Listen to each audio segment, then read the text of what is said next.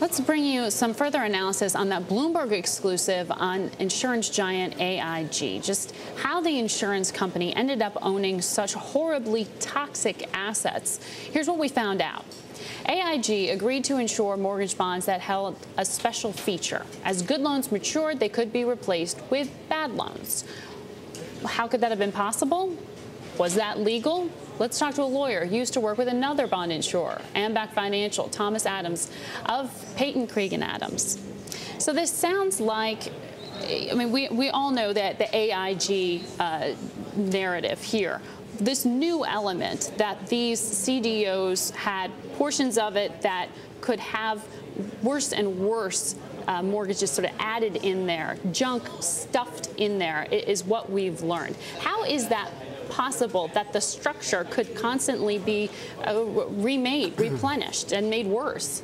Well, these were like funds, like bond funds, as they were set up. So they had an original pool of assets they invested in, but those bonds that were in the pool could pay down over time. Usually after about 3 years, they would start to amortize.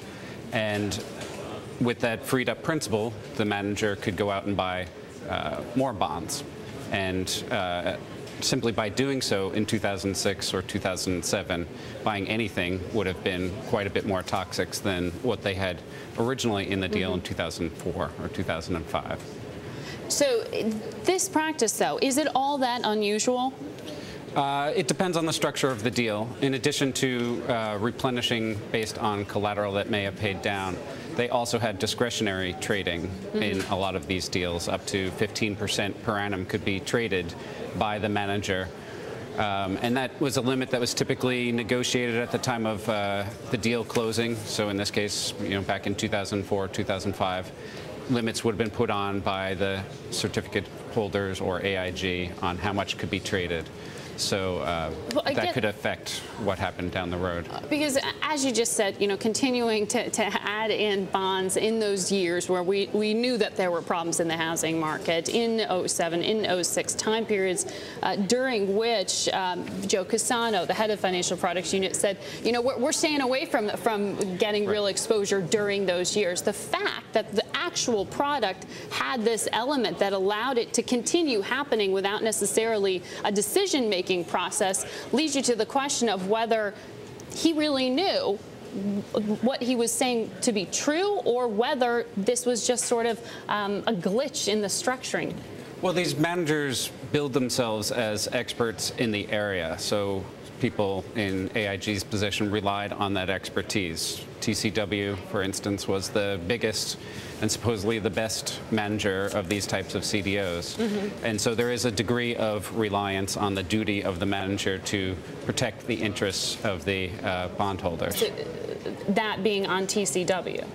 TCW's responsibility to manage prudently for the benefit of the investors or insurers in the transaction. But the product essentially, by the way it was structured, was virtually guaranteed to continue to decline. I think that depends on what they chose to do with their investment discretion.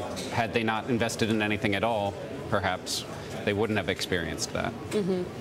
Sat on cash, for instance, which they had the ability to do as well. So AIG's argument, though, is that some of this decline that happened was something that no one could have predicted, that these were once-in-a-lifetime events, that this was a collapse of the bond market, that and the financial structure basically that led them to implosion. Does this article, does what we learned through these filings and through these documents that were obtained change any element there? I think these CDOs really were just toxic creations in a lot of ways. So they had incentives as a manager to maximize cash flow to the equity investors and for their own benefit because they got performance fees for doing so. So even as the market was obviously tanking for these types of bonds, they were still incented financially to continue to put in bonds rather than sit on cash.